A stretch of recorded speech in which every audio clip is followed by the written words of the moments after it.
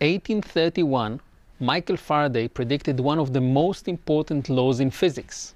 He discovered that the change in the magnetic field inside the coil will produce electricity. Now here is where it gets interesting. The electricity produced in the coil will create an electronic current, which in turn will create another magnetic field. So, in 1834, Heinrich Lenz came up with the shortest law in science history. It consisted of a single minus sign added to the Faraday equation. He claimed that the new magnetic field created in the coil will oppose the original one. Confused? Don't worry. A simple experiment will make it all clear. So, let's prove the Faraday and Lenz law. All we need is the Physio Labdisc,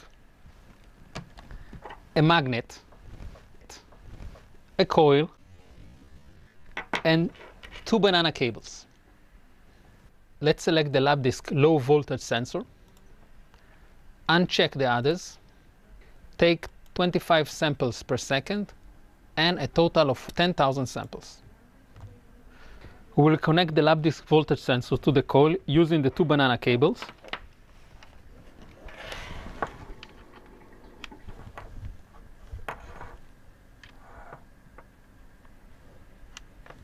And using the crocodile clips, we'll connect the coil.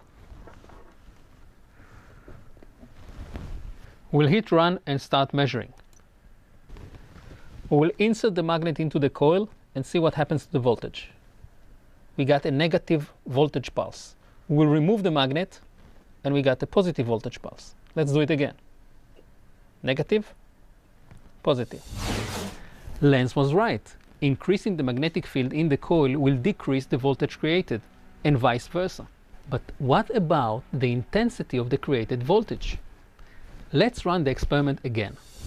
Moving the magnet slowly will produce a low voltage, while moving it faster will produce a much higher voltage. Let's insert the magnet in the coil and see what happens. The voltage is 0. But why? It's obvious that there was a magnetic field inside the coil. Remember what Faraday said.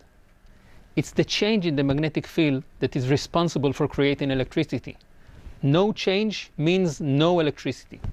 Next time you turn on your TV at home, try to imagine life without electricity and say thanks to Faraday, the inventor of the first electricity generator.